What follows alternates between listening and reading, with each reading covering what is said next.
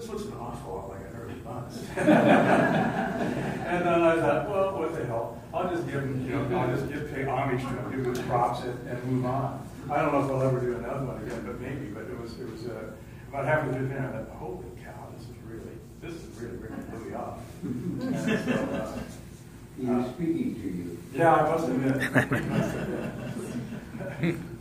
What's this, since you're willing to talk about Sure. shapes, in the center on the right is like a hat. Yeah. Well, yes. I see that in several places. Yeah.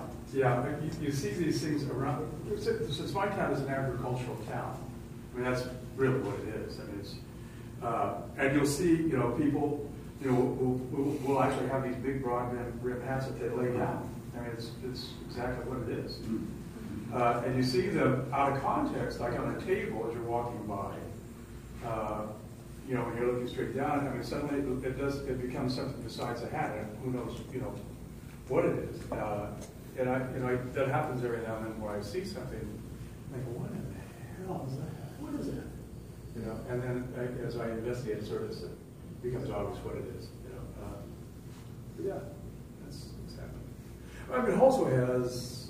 I mean, the other thing was with, that I've been neatly skirting but needs to be addressed is that there's lots of sexual references too, and that so it takes on genitals and phalluses and so forth and so on around the painting.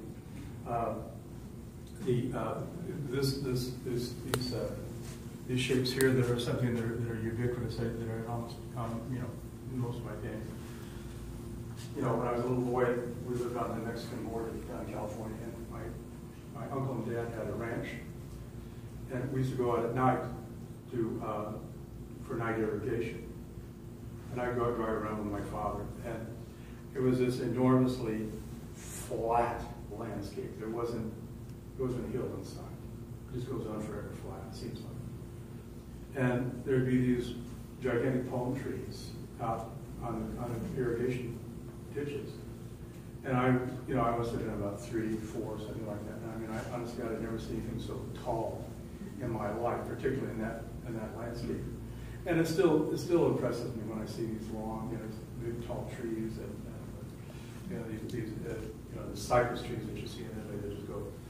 And of course, they are the symbol of the unification of heaven and earth because they grow straight up so quickly. And so they're ubiquitous.